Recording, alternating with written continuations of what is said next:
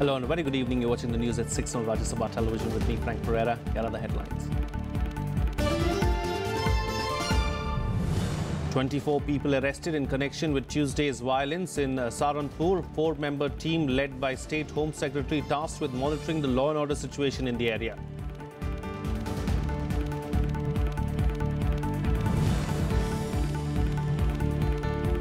Attested and certified copies of documents to be available online for Indians travelling abroad. External Affairs Minister Sushma Swaraj launches e-Sanad, a web portal to deposit academic and job certificates.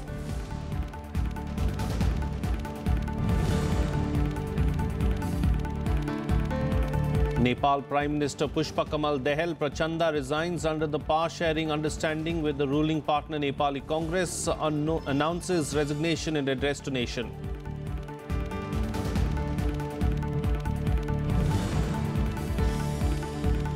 And 2 days after the Manchester suicide attack, Britain raises its security alert level.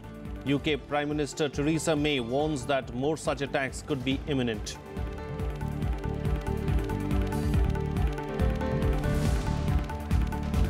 The Uttar Pradesh government removed 2 senior Saharanpur officials on Wednesday, a day after the caste clashes in the western UP town. Saharanpur Senior Superintendent of Police Subhash Chandra Dubey and District Magistrate NP Singh have been suspended. 1 person was killed and scores injured in the clash that broke out on Tuesday when some unidentified person set fire to at least 12 houses ahead of the arrival of BSP Chief Mayawati. 24 people have been arrested so far, even as the probe is on. The Uttar Pradesh government has announced 15 lakh rupees as compensation to the family of the man killed in the violence. The injured will be given 50,000 rupees each as compensation. Chief Minister Yogi Adityanath has said that those orchestrating violence will not be spared. A 4-member team led by the Home Secretary are monitoring the law and order situation. 3 FIR, चूंकि कल 3 घटनाक्रम हुए थे, 3 FIR दर्ज की गई है। इसके अलावा भी अगर कोई व्यक्ति कहीं से किसी रूप में पीड़ित है या परेशान है, इस घटनाक्रम से प्रभावित हुआ है, तो वो एफआईआर दर्ज करा सकता है। 24 लोग गिरफ्तार किए गए हैं। ये आइडेंटिफाइड उपद्रवी हैं। अभी हम लोग और भी उपद्रवियों को आइडेंटिफाई कर रहे हैं। अपनी राजनीतिक रोटियां सेकने के लिए बहन मायावती जी वहां गई और उसके बाद फिर एक नौजवान की वहां हत्या हुई है और कुछ लोग घायल भी हुए हैं। माननीय मुख्यमंत्री जी ने गहरी संवेदना परिवारों के प्रति प्रकट की है और दुख भी प्रकट किया है और इसमें जो लोग दोषी हैं उनके खिलाफ सख्त कार्रवाई होगी।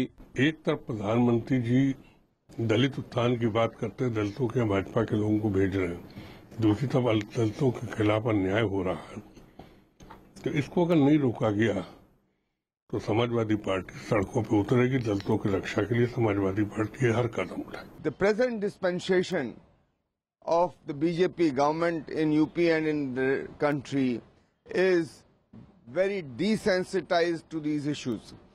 They are trying to suppress the rising consciousness of the people who are demanding equality, justice, and who want to live with dignity in this country. The situation in Saharanpur is going completely out of hand. The state government is unable to either maintain law and order, and the worst part is these atrocities on Dalits and minorities are happening in front of the eyes of the police. Police is obviously under instructions not to intervene and protect the innocents. This is something unacceptable. Indian nationals going abroad to study or secure a job will find things getting much easier now with the External Affairs Ministry's new program, e-Sanad. They can deposit their attested certificates with the portal that can be accessed from anywhere that they want. Any country will be able to verify the academic credentials online too. Yet another convenient facility for the global Indian. On Wednesday, External Affairs Minister Sushma Swaraj launched e-Sanad, a database that will store all your educational degrees from matriculation to PhD. These verified and attested certificates will be valid all over the world. सारे universities का data upload करवाइए, CBSE का data upload करवाइए, ताकि जब बच्चा अपना certificate डाले तो जिस यूनिवर्सिटी से वो पढ़कर आया है, जो सीबीएसई के उससे पढ़कर आया है बोर्ड से, उसको वो प्रमाणित कर सकें। तो उनका ठीक है, अपन सीबीएसई से तो तुरंत शुरू करते हैं, पायलट प्रोजेक्ट अपन सीबीएसई से करेंगे, बाकी यूनिवर्सिटीज के लिए मैं नेशनल डिपॉजिटरी बना रहा हूं, उसमें भी डेटा आ जाएगा। और मैं आज कहना चाहूंगी कि जो उत्साह सीबीएसई के लोगों ने दिखाया उसमें केवल मंत्री के निर्देश के कारण वो नहीं हो सकता। This is the first phase of eSanad, which will store data of CBSE students. Later phases will include other state boards and universities. Users have to make a payment online to use the facility. कि सचमुच में मैं personally भी आपको धन्यवाद देता हूं कि आपने ऐसी एक सुविधा तैयार की कि अब ना पेरेंट्स को ना छात्रों को ऐसी दौड़ धूप करनी पड़ेगी। और इसलिए ये वेरिफिकेशन, ट्रांसक्रिप्ट, अपोस्टल अलग अलग काम के लिए अलग अलग शब्दों का उपयोग है, लेकिन मात्र एक ही है कि प्रामाणिक दस्तावेज मिले और उसकी किसी ने प्रामाणिकता की मोहर लगनी चाहिए और वो इलेक्ट्रॉनिकली यहाँ हो रहा है। eSanad was developed by the Ministry of Information Technology and its unit, National Informatics Center. In the future, it will be associated with skill certification units to benefit workers trained by ITIs or other institutes.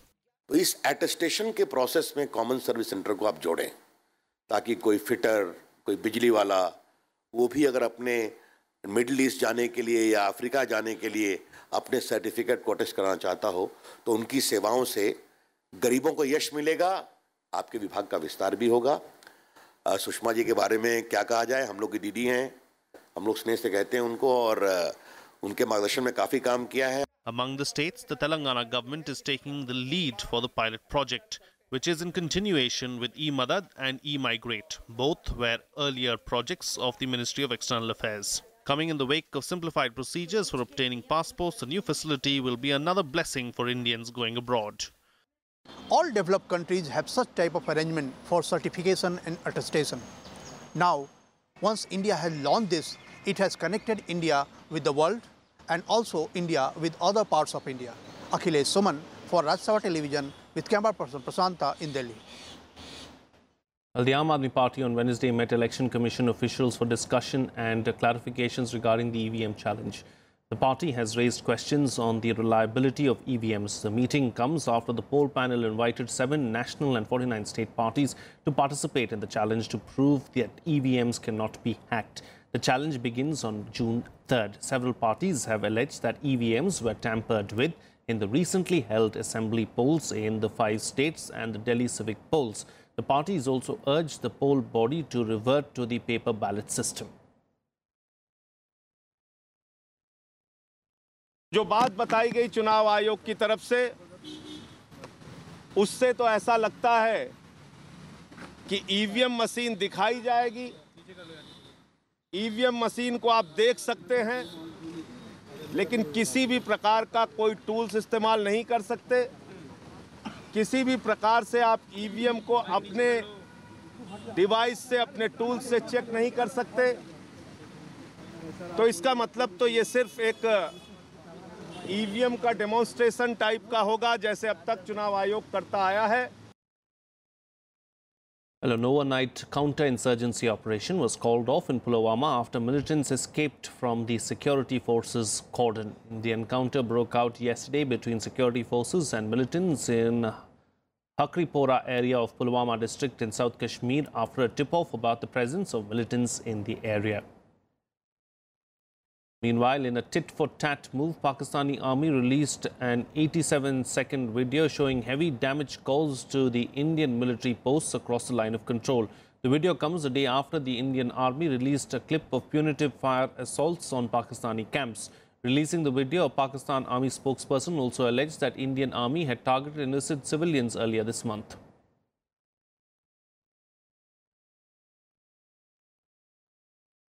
Well, here's a roundup of the other news from across the country in Nationwide. 21 pilgrims from Madhya Pradesh were killed when a bus they were travelling in fell into Bhagirathi river near Nallupani on Tuesday. They were returning from the Gangotri shrine in the Himalayas. Rescue efforts by the SDRF, the ITBP and police personnel continued through the night and on Wednesday morning. Madhya Pradesh Chief Minister Shivraj Singh Chauhan announced an ex gratia of 2 lakh rupees each to the next of kin of the deceased.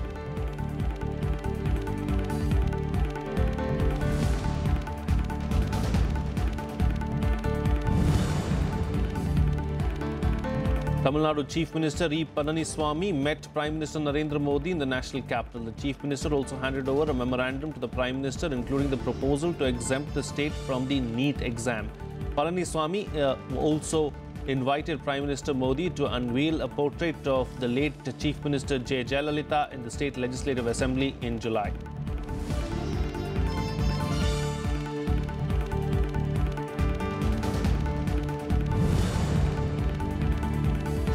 The search for the Indian Air Force's Sukhoi 30 MKI fighter plane that went missing with 2 pilots in Assam is underway. The fighter jet was missing after taking off from Tezpur base during a routine training exercise on Tuesday.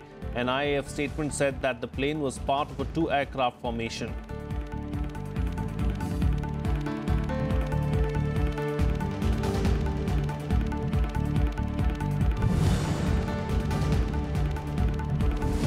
A special CBI court on Wednesday granted bail to former Shiv Sena MP Satish Pradhan, the 6th accused in the Babri Masjid demolition case. The bail was granted on a surety of 20,000 rupees and a personal bond of the same amount. The court began day-to-day hearing in the politically sensitive case from May 20th and has already granted bail to 5 VHP leaders named as accused.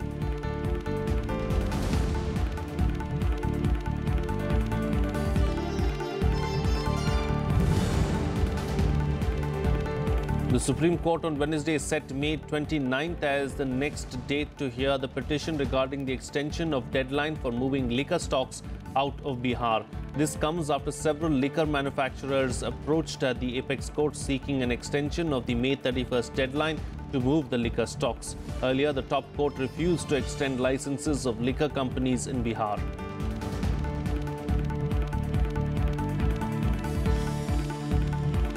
Well, it's time for a short break now, but news and updates will continue on the other side. Stay tuned, we'll be right back.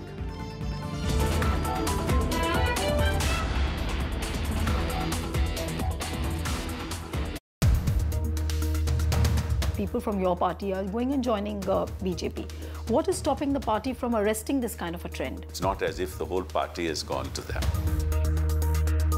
Ramchand Guha, after UP elections or a little later, had said that Rahul Gandhi is almost like a serial failure. I don't think you can put the blame of the recent failures of the Congress party at the doorstep of an individual. Who will be the credible alternative for Modi? Time will tell. There's nothing called a vacuum in politics. Watch To The Point with senior Congress leader and Rajya Sabha MP Kapil Sibal only on Rajya Sabha television.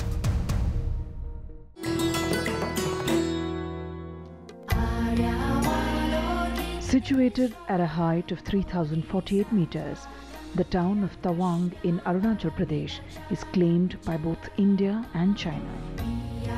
It was historically a part of Tibet, inhabited by the Monpas. The Tawang monastery in the town is the largest Buddhist monastery in India. It was inspired by the 5th Dalai Lama, Gawang Lobsang Gyatso, and was built in 1681 by Merit Lama Lotre Gyatso. Tawang Monastery stands on top of the mountain, 10,000 feet above sea level, also known as the Golden Namgyal Latse. The centerpiece of the 3-storied monastery is a massive, richly adorned statue of Lord Buddha, whose benign presence blesses one and all.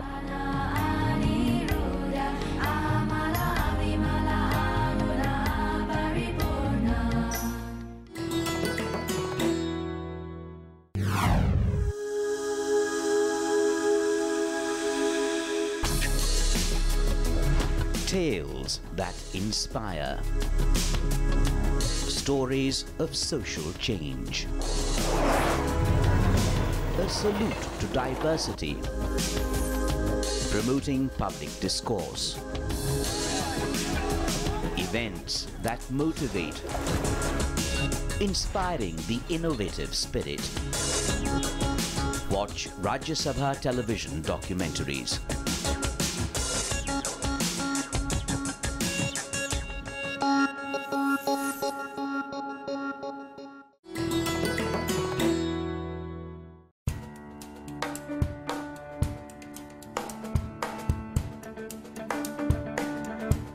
Gir, the last refuge of the Asiatic lion. The national park comprises 1,412 square kilometers of deciduous forest, interspersed with semi-evergreen and evergreen flora, acacia, scrub jungle, grasslands and rocky hills. It's fed by large water bodies and the Kamleshwar Dam. Gir has about 400 lions and 300 leopards, making it one of the major big cat concentrations in India. You can explore them in their natural habitat to tiny wild birds, not seen easily but heard singing in the forest canopy, to crocodiles floating in the marsh waters.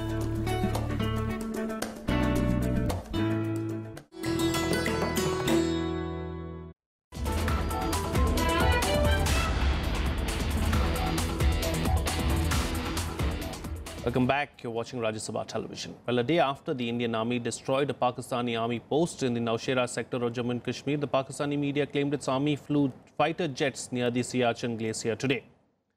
The media also reported that all Pakistani Air Force forward operating bases had been made operational after a visit by Pakistan's Air Chief Marshal Sohail Aman at the Qadri Air Base in Skardu.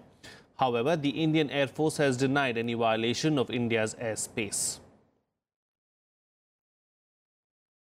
Let's now move on and bring you news from the UK, where a day after the Manchester attack, the terror threat level in the country is now up to its highest level of critical.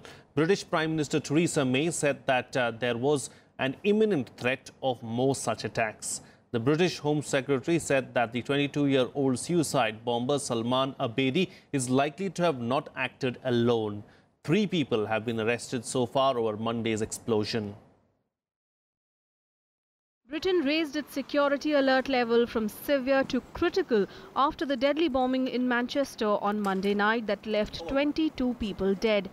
British Prime Minister Theresa May made the announcement in a televised address late on Tuesday, warning that more such attacks were imminent. May said soldiers will be deployed on streets to boost security. It is now concluded, on the basis of today's investigations, that the threat level should be increased for the time being from severe to critical. This means that their assessment is not only that an attack remains highly likely, but that a further attack may be imminent. Police arrested 3 men in South Manchester over the explosion. The police named 22-year-old Salman Abedi as the suicide bomber. His 23-year-old brother was also arrested on Tuesday. Investigators believe it was unlikely Abedi acted alone.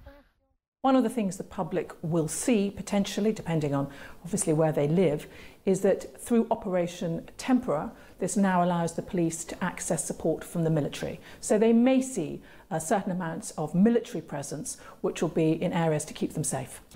The highest level of security threat will mean soldiers will patrol streets and security is strengthened at key sites. Military personnel will be deployed at public events like concerts and sports events. There are many big events across the country over the next couple of weeks. We're going to be working really closely with the organisers to review the security, review their stewarding arrangements, review our policing arrangements, and make sure decisions are taken that events only go ahead when it's sensible and safe to do so. On Tuesday, floral tributes were paid to victims across Britain, while people expressed condolences to the victims and the bereaved families. We'll stand united. Everybody will stand united against the terrorists. I mean, they're evil people, and I think that's the only way you'll win, or the world will win, is by everybody standing together. And the world standing together, not just Manchester, not just England, the whole world. We've got to stand together. The Westminster Palace was closed to public until further notice. UK has been submerged in grief after the suicide attack on Monday that targeted thousands of people who were heading out of Manchester Arena at the end of US artist Ariana Grande's performance. Bureau Report, Rajya Sabha TV. Well, after the Manchester attack, the Board of Control for Cricket in India has raised concern with the ICC about the Indian team's security in England, which is set to host the ICC Champions Trophy in a matter of few days. The BCCI has sent a letter to the ICC after the Manchester attack. The BCCI also called an emergency meeting where the complete tour schedule of India, including practice sessions, was reviewed.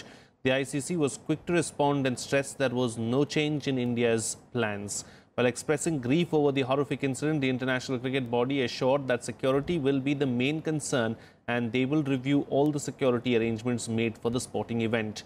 The ICC Champions Trophy commences on June 1st and India's first game is on June 4th against arch-rivals Pakistan. The 15-member squad is set to depart for England today.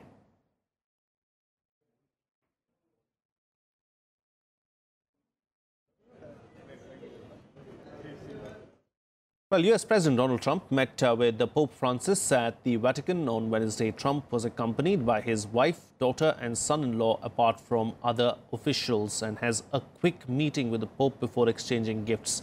The pair's meeting offered no hint of the rocky start to their relationship last year, when the Pope questioned then presidential candidate Trump's Christian credentials.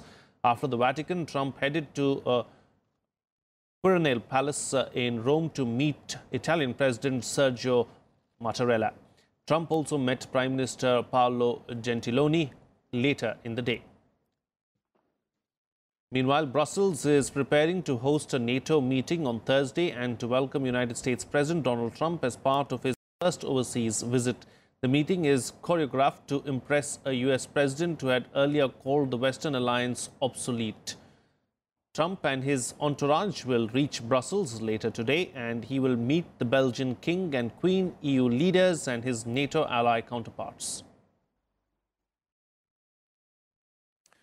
I welcome yesterday's US budget proposal to significantly further increase the US presence in Europe with more troops, infrastructure and exercises. I welcome this strong sign of US continued commitment to NATO and to European security. NATO is adapting to deter any possible aggression and preserve the peace.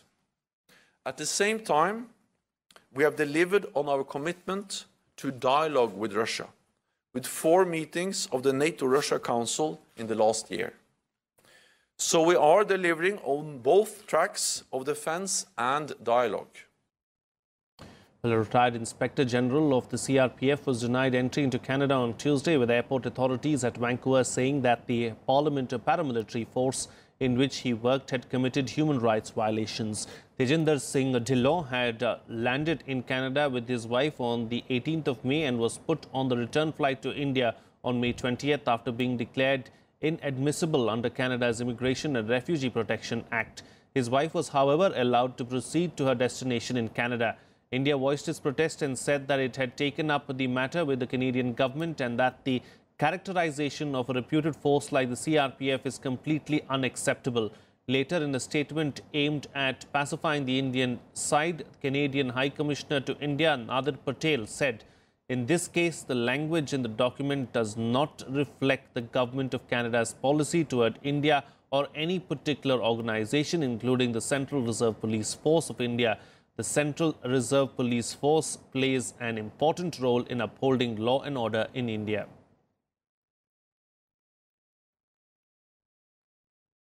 Well, Philippine President Rodrigo Duterte has declared martial law on the southern island of Mindanao after clashes between the army and militants linked to Islamic State.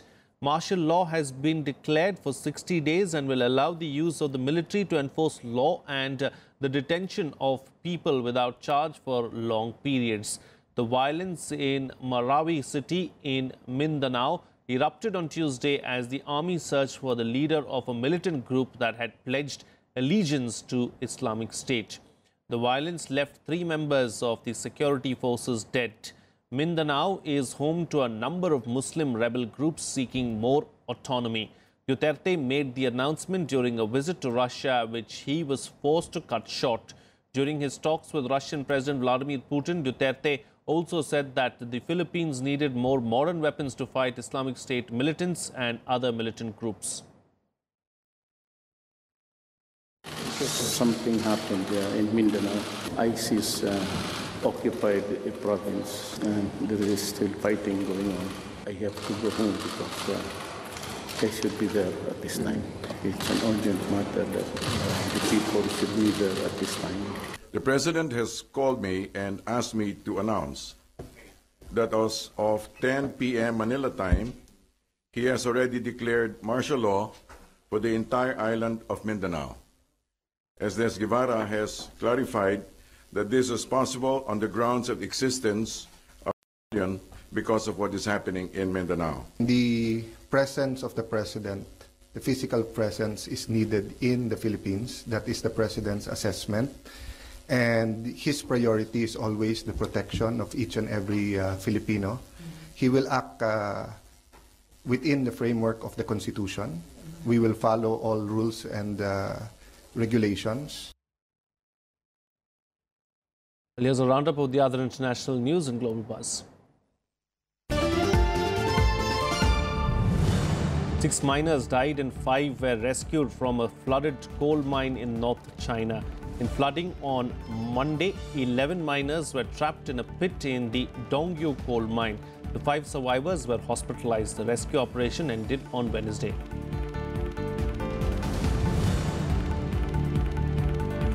Former Health Minister and Finance Minister of Ethiopia, Tedros Adhanom, was elected as the new Director General of the WHO on Tuesday. The election held at the ongoing 70th World Health Assembly in Geneva, Switzerland. Adhanom will succeed Margaret Chan and will begin his 5-year term on July 1st. Several people were injured and displaced in the U.S. after a tornado hit North Carolina on Tuesday. Meteorologists gave a tornado warning moments before the twister hit Tuesday evening.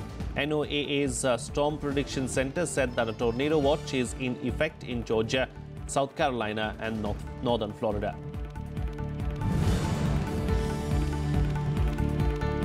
Canada said that Ottawa will renegotiate NAFTA in the country's favor after Washington insisted to renegotiate the free trade deal. US President Trump said last week that they will leave the North American Free Trade Agreement if it will not be renewed in favor of US workers.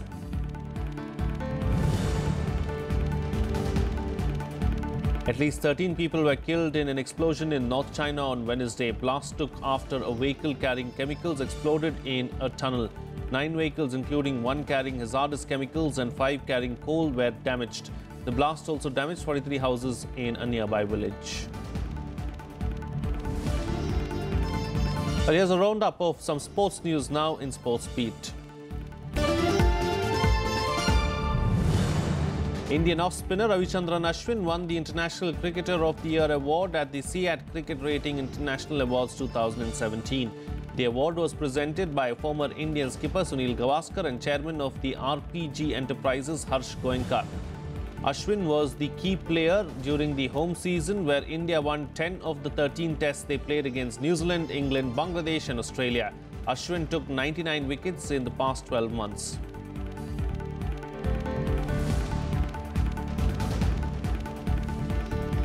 Well, that's it on this newscast. Have a good evening.